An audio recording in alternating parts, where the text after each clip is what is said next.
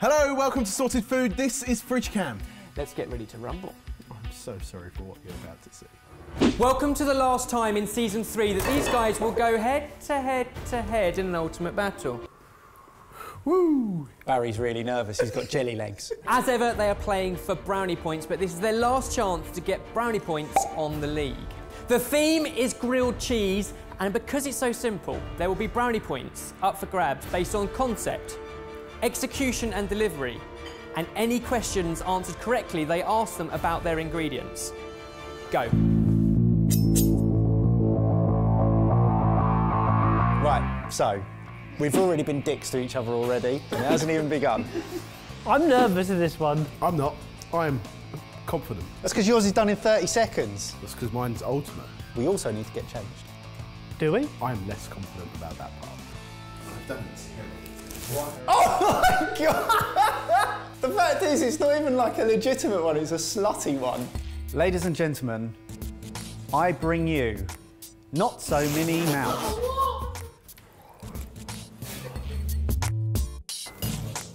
Oh, no, don't do that. Stop it. There might have been a mix-up when I ordered my costume. This is a Missy Mouse costume, whereas I went for a Michael Mouse costume. Yep. Peter Pan went into a fetish club. I didn't feel any need to get dressed up. Every time I've got dressed up, it has taken away points, not given them to me. So I'm focusing on the food. Right, can we just focus on this? Right, do you know what that looks like? Pudding. It looks like when you're 5 years old and in primary school they try to get you into cooking in food tech. No! I really hope your wife goes into labour and you have to rush off. That is an actual thing that could happen. Lucy's due to give birth any minute now, and I may get called away. You talk through your recipe first because it looks wrong. I am making a grilled cheese cake donut. The reason this is going to win a grilled cheese battle because it looks just like a grilled cheese. But for the centre, I've got cheesecake, a lemon zesty cheesecake, and for the outside, a delicious jam donut. They change colour. I know! The hills are alive with the sound of brownie points for Mike. Oh, is that because Ben chose your costume? Now, the costume may be a bit OTT, but... Oh no, he's unzipped me. He's unzipped me. Do you know it took Mike half an hour to get me into this dress? Minnie needs a back wax. My grilled cheese is ultimate perfection because the ultimate grilled cheese is the one that you can make at home in the space of 3 minutes. Bread, cheese, butter. Oh my goodness.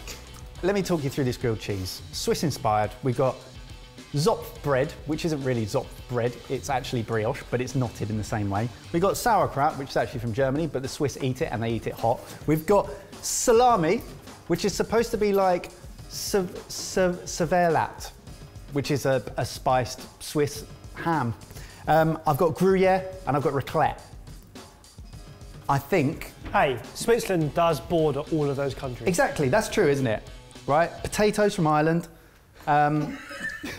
It starts by making a potato rosti. Potatoes go in the microwave for 15 minutes. Once they cooled a bit, I'm going to grate them, throw in some butter, mix it up, fry them in a pan. Step 1 to making the ultimate grilled cheese. White bread. If it's stale, it's even better. Butter both sides of both slices of bread. That looks delicious. horrific. Oh, really? Yeah. And this is how I made it. I got some mascarpone and ricotta, mixed it in a bowl, mixed it with some ice and sugar, some vanilla extract and some lemon zest, and just a touch of yellow dye. Just a touch. Massively important step coming up. We're going to cook it on the lowest heat. So basically you're going to cook the outside so slowly that the inside still melts. Then we'll butter the top, flip it over. Ultimate grilled cheese. OK, Jay, while you wait for the first side to cook, Yeah. your chance for the curveball brownie point. Oh. Yeah? Well, you didn't have many ingredients to write a question about, so I've gone for cheddar. Okay. Some lovely cheddar. That's a David Stowe Cornish. Yep. It comes from Canada as well, but it originally comes from Cheddar Gorge, which is based in which UK county? Gonna rush your little mousy brain. I think I know. Is it Somerset? You do get a brownie point. Yes! Did you? Yeah, cheddar gorge. What I'm doing here is making a circular potato rosti, and then I'm making a more traditional slap it on and poke it down potato rosti, because my sandwich is going to be square, so I want to cut this into a square so it perfectly tessellates. I've cut my donuts in half. I've spread them with my cream cheese filling. And I've got some white chocolate and marshmallows on top. Now it's time to sandwich them, get some butter in the pan, and start frying them. Given that you've just put it in the pan, National Donut Day was invented by the Salvation Army in Chicago in 1938. But which month of the year does it fall in? Are you kidding me? Every year. Baz, this is great. We've been to Chicago. May. It's wrong. It's very close, but it is not the right answer. It's gutting. It was That is June, not. and the reason that is not I general thought you knowledge. would know it is because I Right. experienced National Donut Day in Chicago in Lost and Hungry tour, and you edited the blog. Oh. You've had experience of it, Barry. Come on. Barry, Yeah, I should have remembered that. Ben's been there. Technique number 2 for making the ultimate grilled cheese is actually toasting the inside of the bread as well as the outside. So what I've done is buttered one side of bread, put it down. Now I'm going to take it back out, grate the cheese onto the top, butter the top side that's not buttered or cooked, and then cook that. I'll tell you what, this grilled cheese love is complicated. How many times? Has he left his hob on again? This is what he does. The cheese from a grilled cheese comes in 2 Swiss parts. 1, Gruyere, but first, raclette, which is a semi-hard cow's milk, and it's really cheesy, and you melt it on a little thing, and then it slides right off. Who turned my hob off? The people that were standing here whilst you were, I don't know what you were I'm trying doing to with cook. I was sweating out my lederhosen. That's good. Oh, Well, mate, that's a lot to eat. Right. you dirty little mouse. Oh, I love this cheese. This is one of my favourites. Good, good, good. However, Gruyere is also one of your favourites, I've heard. you're balancing it out with salami, mustard, and sauerkraut. Sauerkraut Yep. is preserved cabbage. Yes. How is it preserved? By fermenting it, Ben. It's easy. Brownie point. Did we both get brownie points? Right, I get a feeling my question reflects how I've done in battles in recent times. What you've just absolutely failed. I tried to give you one I thought you might know. Absolute rubbish. Oh, it's getting there. Katie's feeling sorry for you and thinks you should get another question. No, I'm not taking another question. No, it's fine. No. If you need it, I don't. if you need it, have another question. I don't want another question. Yeah, go on, have another question. No, I don't want another question because I might look silly. National Donut Day was invented or introduced in Chicago in 1938. It falls on the first Friday of June every year. But who introduced it? That I told you only 3 minutes ago. I don't know. She said ask it again. but leave out the year. I have literally. Third chance. I'm not listening to any of these questions. Third chance. Come on. Okay, cool. I think I'm okay. The Salvation Army introduced National Donut Day in Chicago Salvation Army. on the first Friday of June every year. What? But which year did it begin? He's told you twice. 1941. No. Third time lucky. You can't say we're not giving. You can't say we're not making this Was fair. it 1939? No. Was it 1938? Yes. Another brownie point for Jamie. Did you punch my grilled cheese? No! You're You're not getting another brownie point for that. I don't need another one. My raclette is melted. Look at this. And now, I'm going to slide it off.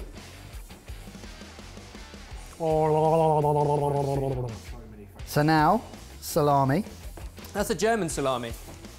This one's German, like they speak in Swiss. Sauerkraut. grilled cheese number 2. Done. Son.